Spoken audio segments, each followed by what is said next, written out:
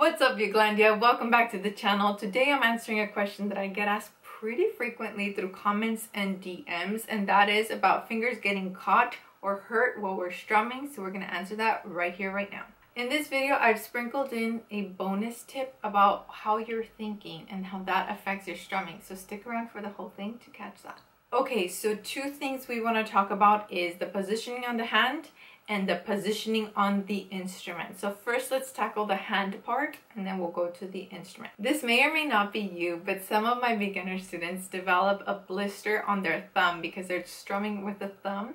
The thumb is a very strong finger, and so when you start strumming with that one, not only do you get kind of a clicky sound if you're a beginner, because usually you'll get this, it's too harsh, but that blister develops and it makes it very difficult and unpleasant to strum.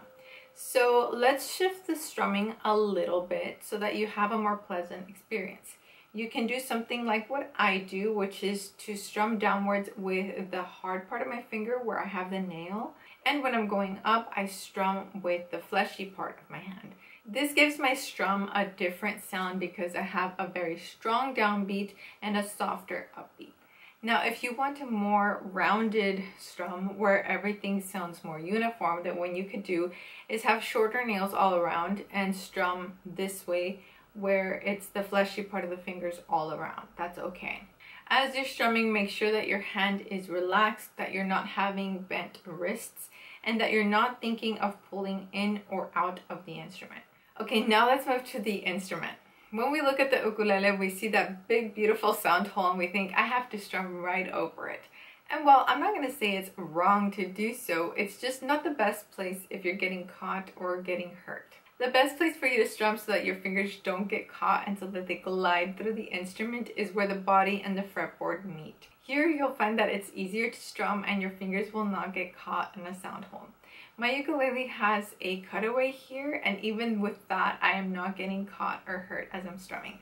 Okay, so now let's go to the bonus tip. This involves our thinking and also the positioning of the instrument. If the instrument is facing you, that's not going to give you a good strum. So make sure that the instrument is facing your audience or out away from you, same way that your mouth is positioned, right? Your mouth is facing out, the instrument's mouth should be facing out. Now, instead of thinking inwards as you strum, I would like for you to glide down. Think downwards. Think down to the floor. Down to the floor, up to the sky. Down to the floor, up to the sky. That's going to give you a much better sound than if you were thinking in and pushing against the strings. I'm going to take a quick 15-second break to mention my friend's earring company, Go Bangles, because she sent these in. She sent in other earrings as well. They're all super different. You wouldn't know that they're all from the same company. And she gave us a discount code. So if you're interested, go check out her shop. I'm not making any money from this. I really just appreciate her store and that they're so artsy and different and fun. So yeah, check out Go Bangles and use the discount code. Okay, if you made it this far into the video, I want to mention one more thing.